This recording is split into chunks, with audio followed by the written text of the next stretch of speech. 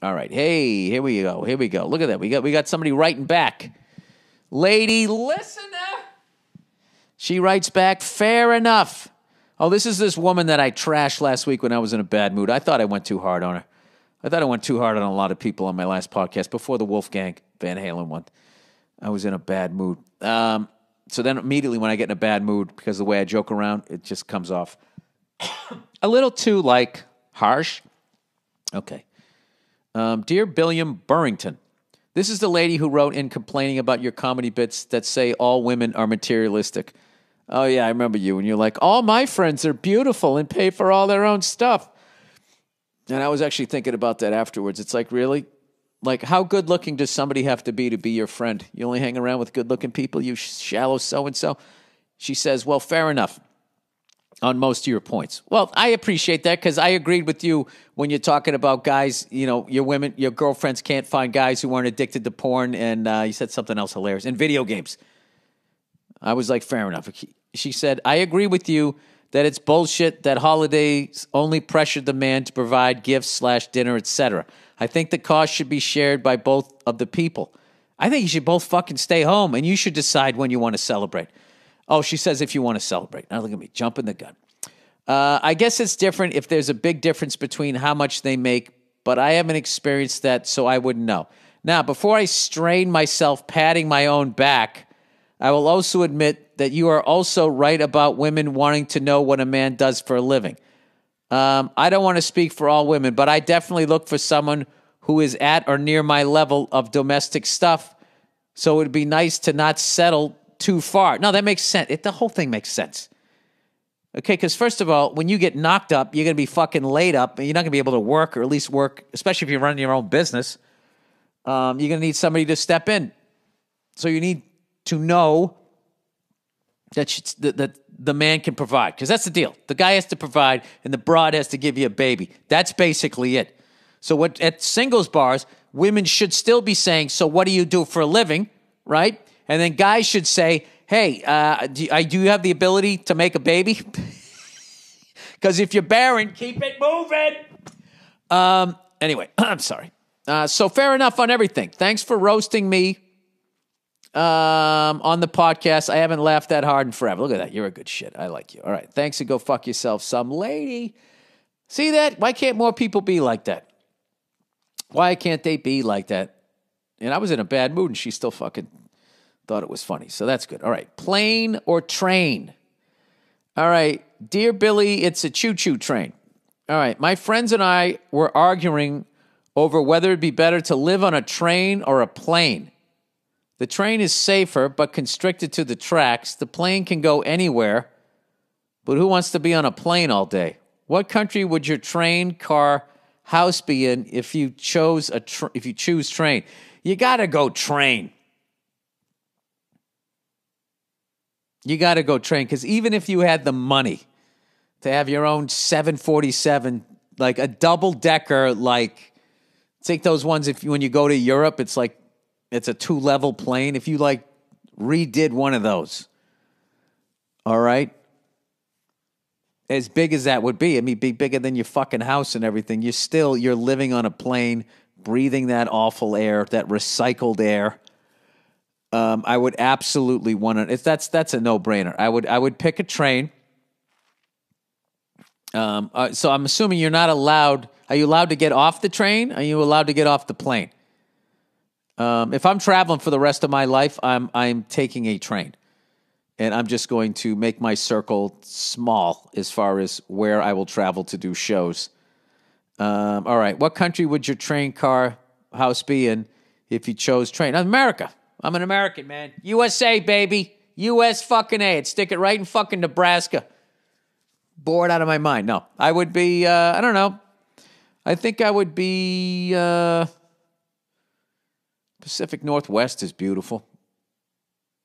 Kind of gives you something to look at. Can I get a glass ceiling on the thing so I could look at some shit?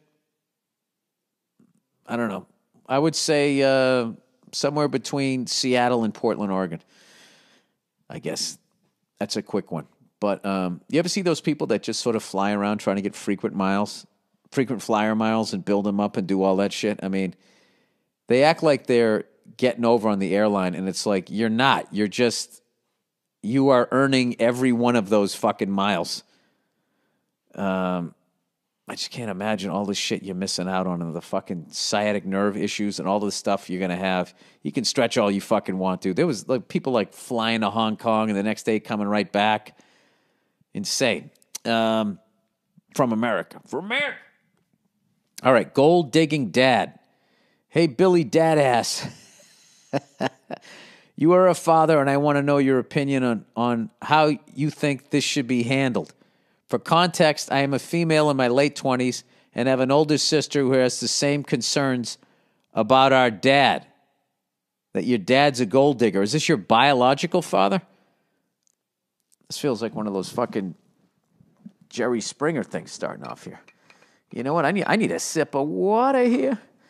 All right, let's see what we got here. All right, my dad has just gotten engaged to his soon-to-be third wife. Let's call her Sally. They are around 60 years old, and he's had a bad track record when it comes to relationship. I asked him once, what is it that changes after you get married? Everyone always says after you get married, things change. So she asked him, what is it that changes after you get married? His answer to this question was, the woman always tries to control you. They think that they own you after you get married. Hey, you know, that's not 100% false. In his situation, I think the opposite is true. He has admitted to things here and there that support that. Like when he told my sister that he wouldn't let my mom go to nursing school when they were together because he liked having her under his thumb. His word. Oh, is this one of these fucking assholes who doesn't like to be controlled but then controls other people? I don't get those people.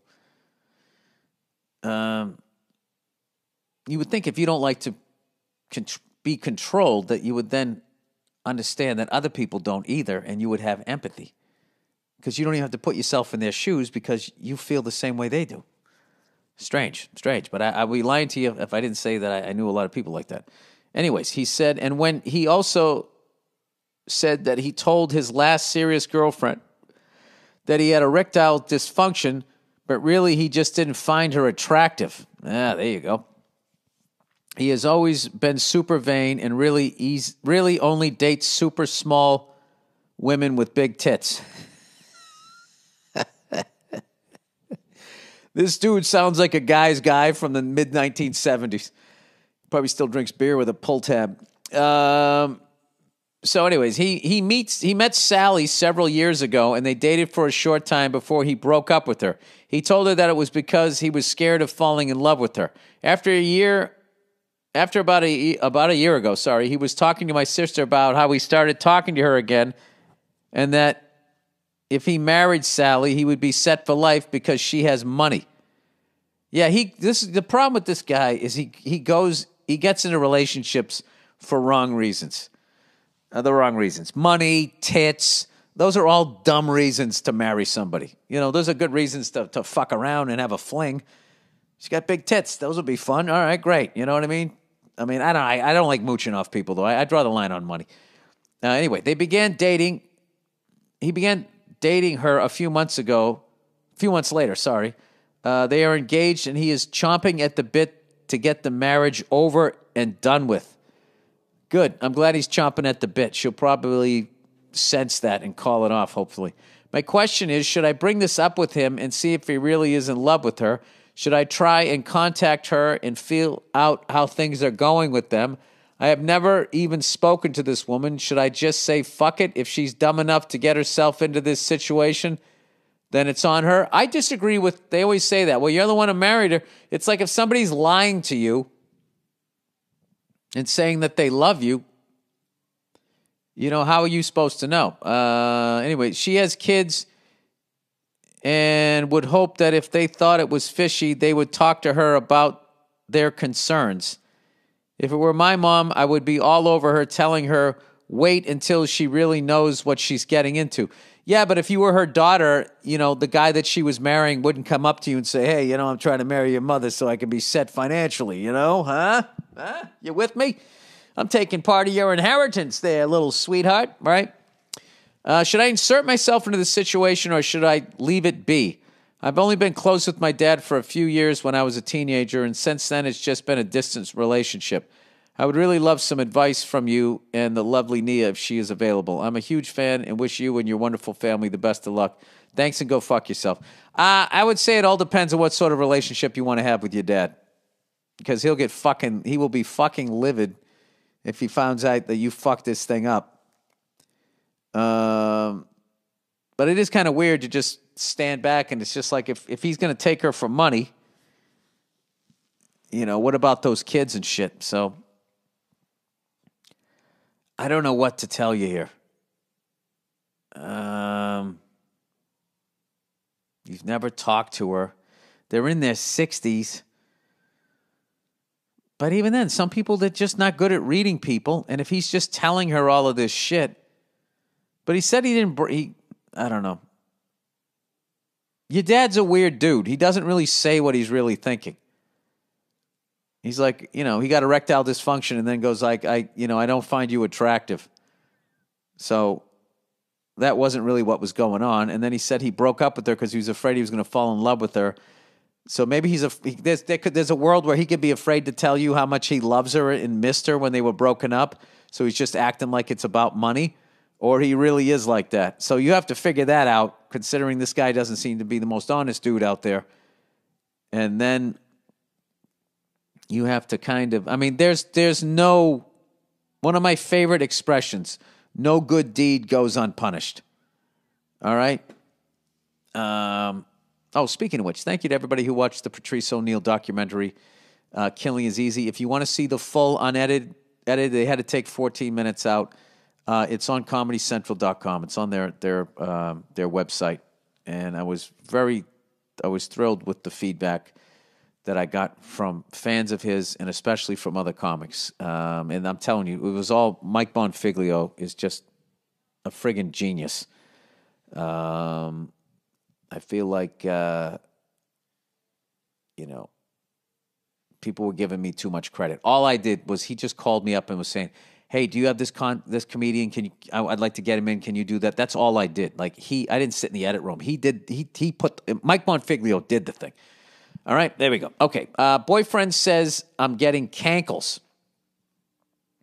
Wait, did I finish with that? Yeah, so that's what I would do. And I would just, there's ways to do it anonymously. I don't know. Personally, I would probably just stay out of it. That's one of those things. It's just one of those fucking things. If you don't know the other person, how do you fucking bridge that gap? And then the other person you're related to, like, how do you call somebody up and say, hey, just let you know, my dad's kind of a selfish asshole, and he said if he gets with you, he'll be financially all set. I mean, you know what? Maybe you can do it anonymously. And then just deny it and just see what the fuck happens. That's the closest thing you could do. But I wouldn't insert. Maybe there's a way to do it that way. I don't know. All right. Boyfriend says I'm getting cankles. Dear Billy Blue Balls, my boyfriend and I have been dating for 2 years. When we met, we were both college athletes. He is still very athletic and trim. After 15 years in sports, I've grown tired of fitness and have stopped working out. As a result, I've gained some weight. I've lost my abs, and I have some pudgy baby fat all around my body now. All right. First thing, I think with a lot of athletes, because you train so hard and all of that shit, like you just get burned out, I would suggest finding a new way to train, because one of the worst things you can do is let your body go. It affects, you're just putting on your fucking socks. Everything just becomes more difficult. You lose energy, you get depressed, you die sooner. Staying active is extremely important. And, if you did a bunch of running and shit when you were younger, an athlete, I just don't run. Do something else. Get into like cooking in nutritious ways. I would do shit like that. But please don't stop. Don't let yourself go, because there's a tipping point. You can't get it back. Anyway, yesterday he pointed out that I'm developing cankles. Google if you need to. I don't. He said most of my weight is going to my legs. He said he noticed them when we initially started dating, but they are very noticeable now. He prefers women with toned muscular legs and said it's something that secretly bothers him. I admit it, even if I'm trim and in shape, my legs still have baby fat, even around the ankles. It's kind of strange. I think it's genetic. Yeah, I mean, you're literally talking about something you can't help here. He goes, between the cankles and the fact that I'm not working out anymore, I'm worried he's going to break up with me unless I start hitting the gym. He's a fitness nut, so I can see why he wants to be with an athletic girl, but I also feel like he's being kind of shallow and an asshole. What do you think? I'm searching surgery to reduce my cankles. P.S. I think you're sexy with the shaved head. With that said, go fuck yourself. Now, wait a minute. I think you're already looking. You're already mentally set. I'm kidding. All right. I would say this. You're right. You're both kind of right here. You're right that he's being a shallow asshole. All right? And the fact that what he said to you makes you research surgery to reduce your cankles is like, that's like heartbreaking. You can't do that to somebody. You can't do that to anybody, okay? So, first of all, don't do that, all right? But secondly, in his shallow asshole way, he's also bringing up a really important thing, which is you can't let yourself go. You can't do it out of respect for yourself and the person that you're with. You have to be making a fucking effort to stay in shape, okay? And when you're with somebody and they're getting out of shape, it's really difficult to tell them that. So what you have to do is, try to work out with them and stuff like that. And I would just say to the guy, just be like, look, what you said, you were kind of being I understand, there's a point there, but the way you did it really hurt me. And I'm literally on the internet, like searching surgery to reduce my fucking leg fat or whatever. And then just see where it goes from there. If you want to push it further, we can be like, all right, so what? If I put another 15 pounds on, you're just going to break up with me? Does that mean because if that's the case, you don't really love me. And then what the fuck am I doing here? So there's sort of the little conversation and then sort of the bigger thing that this brings up. So I wouldn't come at him in an angry way, but let's just have an honest conversation here. All right? Let's just have an honest conversation. Okay, I'm going to tell you what you said to me, how it made me feel. I am going to start working out, but it also made me feel like if I got to a certain weight that you would break up with me. Is that how you are? And I'm not going to get mad, but just let me know if that's how you are. And then if he says, okay, that is how I am, all right, then I would just make an assessment if, he just liked you because you had abs. I don't know. There's a lot there, and it's only an email, and I don't know anybody involved. But don't fucking get surgery because your boyfriend said something stupid. All right, okay, there we go. But don't give up on yourself. Don't give up on us, baby. Don't give up on yourself. You don't. You're burned out from working out. You can still go for walks, and eating healthy is delicious, and you feel amazing afterwards. So you just got to, do that shit. Okay. Anyway, girlfriend wears makeup at work to attract attention. Oh, boy. Oh, boy. Oh, boy. Oh, boy. Let's get into this one here. All right. Dear, cheers, Mr. Burrito. Oh, by the way, to all my Mexican listeners the other night, when I went to the taco truck, I got a torta and I got some tacos. Okay, I didn't have the gringo white boy order of the burrito, although I got to tell you, it was tough to lay off, because I am a white boy gringo fucking burrito-eating son of a bitch. I am. How do you say in Spanish, you burrito-eating son of a bitch? Please, somebody. I want to be yo soy burrito-eating son of a bitch. All right. Cheers, Mr. Burrito. Love the podcast and all that good stuff. I'll cut right to the chase since I know how hard it is for you to read out loud. Thank you. I appreciate that. See, you have empathy. I like you. All right. Basically, My girlfriend, my lady, works at the local pizza shop and dolls herself up in order to get more tips from customers. Hey, that's the hustle. I get that. She's a very beautiful girl, and we've been dating for a little over 2 years. I love her to death. We've talked about marriage. We agree on the important things and all that shit, blah, blah, blah. We're both in our early 20s and go to university together, and thank God she's not one of those people who's been brainwashed by the university and can think for herself. Nice. Parentheses, so she's special, I think. I think you're right. Anyway, she knows if she puts on makeup and makes herself look cute, she can attract more tips from customers. It'd be one thing if she was poor and needed the money, but her parents have loads of it and made a good amount at her big shot accounting job. But what? But her parents have loads of it and made a good amount at her big shot accounting job over the summer. Oh, she made money. She's 100%. She 100% does not need it, and even quit a shift because she was too bored.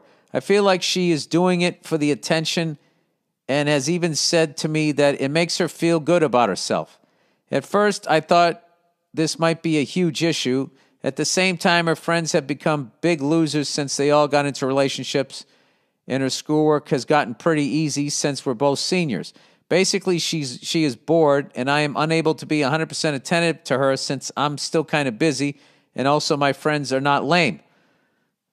Jesus Christ. You sound like a young guy. I get this. All right. I initially told her she can't wear makeup because she's preying on lonely guys to give her extra money, but then second-guessed myself, and now I let her wear it. Anyway, not sure what to do here. I feel like I'm being ridiculous by putting my foot down since, after all, it is mostly harmless, but also it still bothers me. I'd appreciate any advice you have. All right, well, the biggest thing you said there is you owed up to the fact that it bothers you. Okay? So there's ways to say that to somebody by not saying, I forbid you to wear makeup to work. Because, first, let's be honest here. It bothers you. You love her and you don't want to lose her. That is the core of it. And if we're going to be totally honest, you could give a fuck about those lonely guys sitting there. You don't care about them. You care about you. You care about your relationship. Okay? So, I think you have a beautiful, motivated person here who made a bunch of money. He even said her big shot accounting job. That makes me feel like you have issues about that too. So I think what you need to do is get a little more confidence here. Get a little more swagger. She's with you. She loves you. You guys are all on the same page about everything. And, you need to listen to a little 38 special here. Hold on loosely, but don't let go. Right? You can't do this, okay? If she likes going there, part of it could also be it makes her feel good to be out working, earning money rather than sitting around on her ass. And, he also took a pot shot at her friends, which I get, at your age and shit. It's just like, they probably want to watch Real Housewives and stuff, and you're kind of like, I want to go do this other shit. You know what I would do? I would try to dial down my insecurity, try to figure out why you feel that way. If you got a little bit of money, go talk to a therapist. Or maybe just talk to her. Just sit down with her and just say, listen, it bothers me that it bothers me that you wear makeup and I'm too insecure. I'm telling you, women love that shit. They fucking love that shit. It's open communication. They get it, right? And then also, in a way, she's like, oh my God, you love me that much, right? As opposed to being like, hey, listen, lady, you fucking put that clown shit on your face again, we're going to have fucking problems. Stay home and make me a fucking steak 'em, You can't come at him that way. You'll drive him away. So I think it was really big of you by the end that you said it still bothers you and you think you're being a little ridiculous. So, you